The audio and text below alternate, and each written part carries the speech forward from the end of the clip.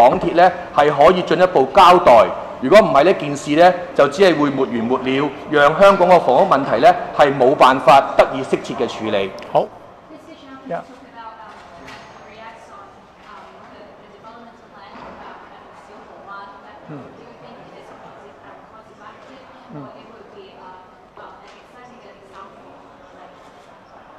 Well, first of all, I think we welcome the government to further explore this sort of idea because we urge the government to provide more public housing, and this could be one of the solutions to solve the problem.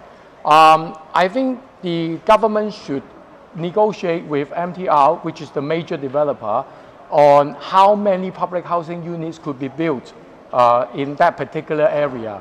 And one more thing is because for Tung Chung residents, they are very much concerned about the traffic.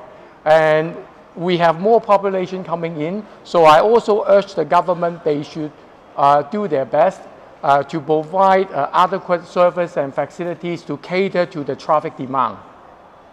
Yeah, okay. 另外仲想提醒咧，政府一樣嘢咧，其實大家可以發覺到咧，而家嘅房屋供應啦，特別喺資助房屋上面咧，喺2023年之後嘅5年咧，係未見到有任何具體嘅位置啦、數量啦，或者咧佢嗰個落成嘅地點喺邊度嘅。我哋不斷喺事務委員會度追問政府，而家咧佢距離而家開始到2022年咧，其實係仲爭緊我哋資助房屋單位嘅。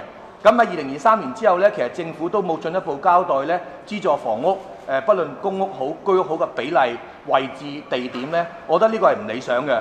我有一個擔心，係擔心咧往後嗰5年咧，2023年打後咧，佢嗰個建築量咧仲可能會少於1萬，所以呢點咧，我覺得政府都要係全方位咧去諗辦法，點樣真係回應到咧而家重中之重嘅房屋問題。好。好，唔該晒咁多位。唔該晒咁多位，唔該晒，唔該晒，唔該晒。好，搞掂。Okay.